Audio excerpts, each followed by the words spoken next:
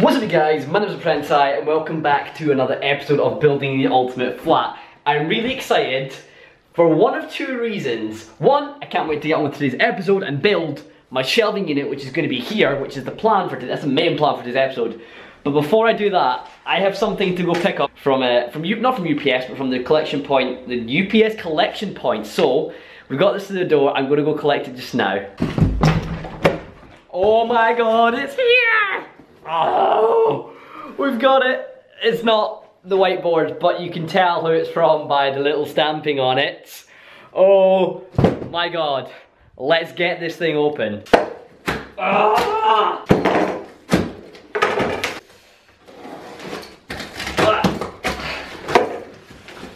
Oh, it's beautiful. Shit. How beautiful is this? GeForce GTX 1050 Ti. Oh, this is really cool. Asus, you are fucking amazing. As you can see on the front, beautiful, beautiful box art. GeForce GTX 1050 Ti Expedition, built for non-stop action. This thing is a beautiful beast. 4GB of memory as well. Dual fans, ball bearing as well, so it's longer lifespan, and they're quiet, which is the main thing. Quiet is a good thing. Let's get it open. I'm not really good at unboxings and things, but you know, there we are. Beautiful. Let's take it out. There we are. Ooh. You can open the static-proof bag very, very carefully. It's the most careful I've been with this knife ever. This thing, if I can grab it by the...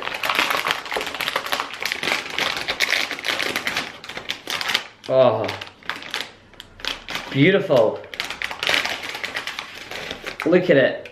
Absolutely gorgeous card. The color scale on it is fantastic as well. That is incredible. There we are, DVI, HDMI and DisplayPort as well. Oh, this thing is a monster. I cannot wait to get this inside my PC. I'm so excited. Yes, drivers installed. It looks really silly at the moment. It looks like how big it is, but the drivers are installing. Oh my god. I'm gonna give this to Jed. My graphics card. Jed can have this. There's no point selling it or anything because it's just 560. It's either 560 or a 650. One of the two. It's not even gonna focus on it. It's that shit, but yeah.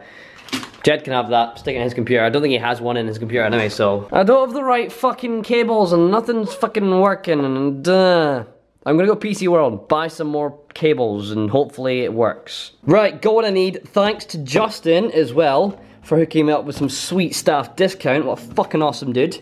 So I got the DVI cable and I've got a new hard drive as well. Because my external one seems to have like fucked up. I don't know why. But it's like saying it's reformatted, so I'm just going to reformat it and copying everything over here. And then I just bit the bullet and bought a new internal hard drive because I kind of really need one. I'm running everything off of SSD at the moment and it's like not good. But Justin, the man, fucking hooking me up with a discount, one awesome man.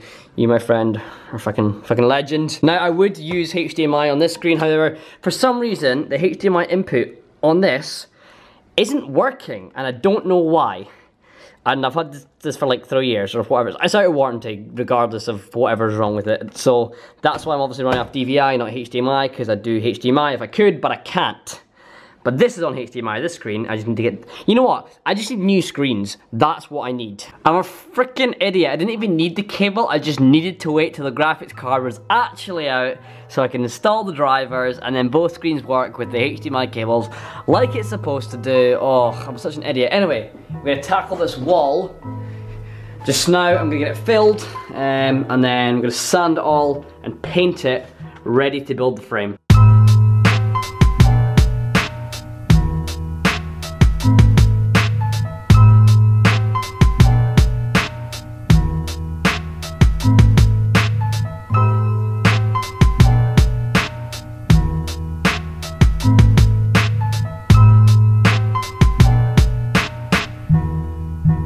Right, all smooth. As you can see, this is a problem with sanding plaster. You get like dust everywhere. I do have a sheet down here to catch most of it, but it's still gone everywhere.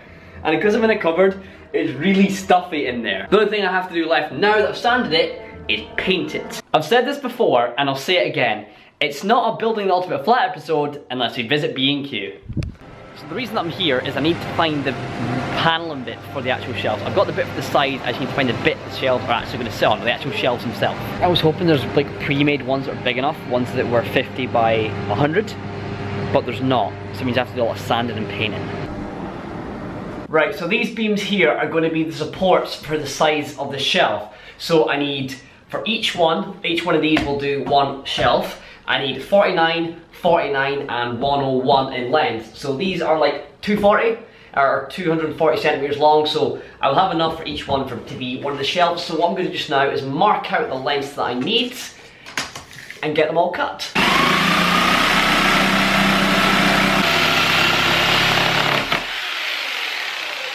All three bits cut on the first one. Let's see if they fit. I'm hoping they do. I've not tried this yet, so this could be like a massive embarrassment on camera. Come up with a problem that I knew about, I just didn't think about when measuring out.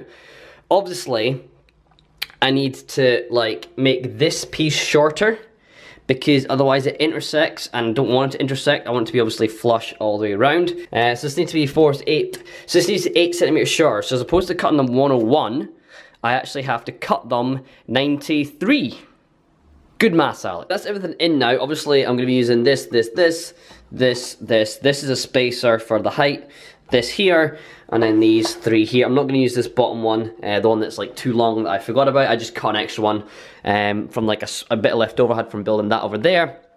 So, I now need to plan out what height I'm going to put the shelves at, as well as cut these here, because these are obviously far too big. I'll bring one in.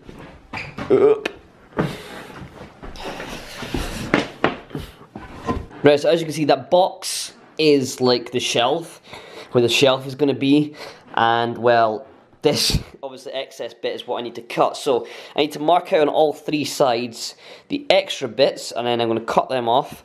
I also need to mark on the wall how high I want the shelves. Now I think I'm going to put this here, because this was never meant to be here. This is just here temporary.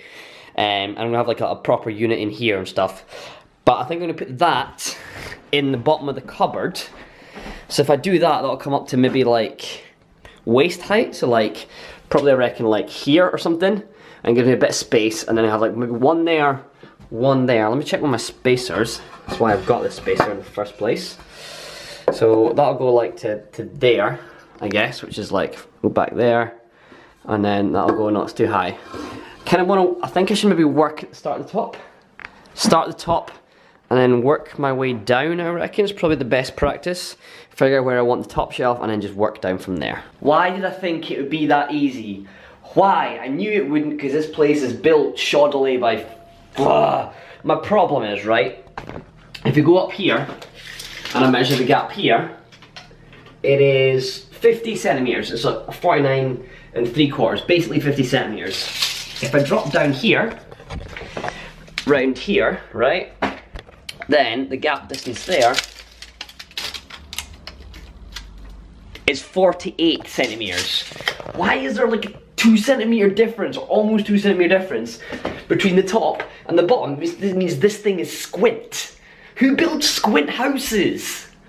So it means I have to cut more like a centimeter off and all that. Oh. The problem isn't even just like both sides, it's only this side. It's only one. This is fine. These sitting nice and snug. Like, that's why I purposely cut them like that tiny bit extra thicker so they would sit snug. And they don't, but I think this is the height I'm gonna go for, the distance gapping. This one's kind of the smallest one I've jammed in, but obviously I need to take a bit off so it can sit in. But this is the height I'm gonna go for. So I've got a shelf at the top here, which obviously doesn't have a full, like, visibility. It's just a bit of a shelf, but it means I can stick stuff up all the way up into the cove there. This shelf is like kind of between head and like chest height, like nipple height. And then we've got this one here, which is like nipple height to like below crotch height. Which means bottles can fit in whatever one I want to go for. I need to check the distance now that we have between the floor and that bottom shelf. It is 78. 78 centimeters. How tall is this thing? Please don't be any taller than 78, because I will scream. Oh my god. Oh my god, look. 77. 77 or 76 and a half. Oh, that is beautiful, because that means I'm going to stick that in there now.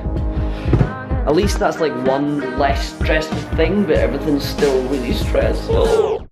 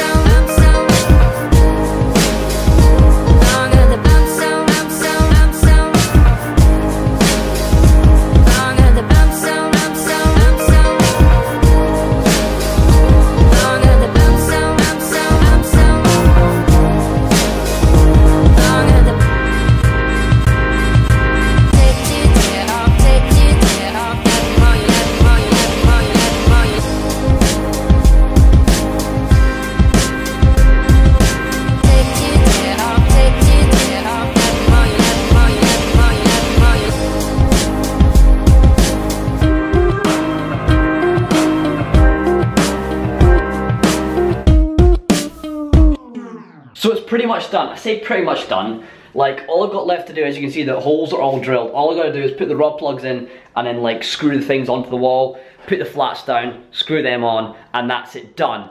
Now I am ending today's episode here without doing that, but I will do it for the start of next episode, mainly because I've spent a lot of time in the cupboard on this episode and I don't want to spend any more time in there.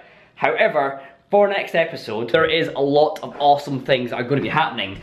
First of which is my sofa is going to arrive. I cannot wait. I still need to get rid of these, but Jed said it should be like in the warehouse by like the 7th, and I should have it hopefully by the 11th, which if today's the 3rd for you guys, that is like 8 days? 8 days time, so 9 for me, which I cannot wait for. And also these. So these are the doors that were on the cupboard, and everyone kept saying, Alex, put them on because you don't want to chuck them out and you don't want to store them, so you should maybe put them on and just open them. I was like, well, no, because I want to see what's in the cupboards and I want to see like my beautiful handiwork of the cupboards. So what I'm going to do is going to cut this out and put glass there, and it's going to be like a display case. That being said, that's pretty much going to end today's episode. What we've done is we've got a new graphics card from Asus. Again, thank you to the guys for sending me the 1080 Ti.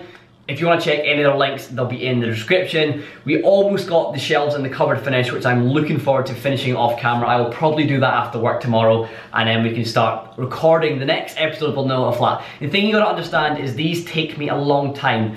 Not because the fact that of the work that goes into it, like what I show you is maybe about 1/5 of the work that I actually do. Obviously, for example, the shelves, you saw me cut like one, mark out and cut one. I had to do that like another 2 times as well. Obviously not going to show it to drag it on because it's just repetition, and also working 50 hours a week does take its toll on myself. But that being said, if you have enjoyed today's video, please make sure you drop a like rating. It'd be much and greatly appreciated. And if you have any suggestions on how I can improve the series, or if you want to see more, make sure you let me know in the comment section down below. If you want to check any of my social media, links to them will be in the description. If you are new around here as well, please make sure you click on my face to subscribe. If you want to watch the previous episode of Building It on a Flat, you can click here. And if you want to watch the playlist from the start, you can click the bottom box there. If you want to check Asus's channel out, you can click the box here.